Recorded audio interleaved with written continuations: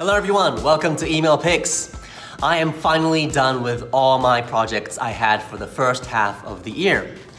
And I missed some of the more flexible deadlines, but I am done with everything now.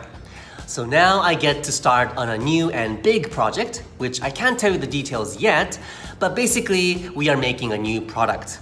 And launching the new product means that we will be entering a new market. Now I have some knowledge about the market because I was working in it when I was working at my last company, but getting more information wouldn't hurt.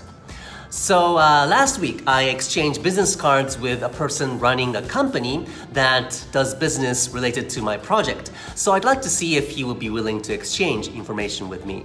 So here's my email to suggest to have an info sharing meeting. Hello Mr. Herolds. This is Kyota of Bizmates. Thank you for your interest in our services and exchanging business cards with me last week. I am currently working on developing a new product pertaining to the academia market, and although I myself have experience working in the said market before, it will be our company's first attempt to enter it.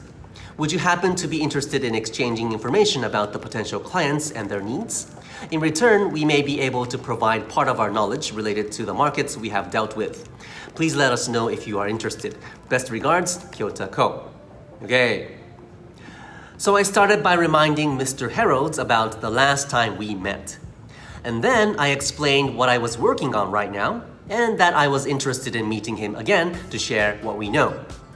Now we are business people and we need to assume that we don't do volunteer work. We should always have the concept of give and take in mind. So I told Mr. Herolds what type of information we could offer by writing, in return, we may be able to provide part of our knowledge related to the markets we have dealt with.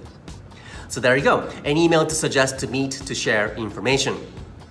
So hopefully we'll have a meeting soon and hopefully he will have some useful information. Anyway, that's it for today. Thank you for watching and I'll see you next week.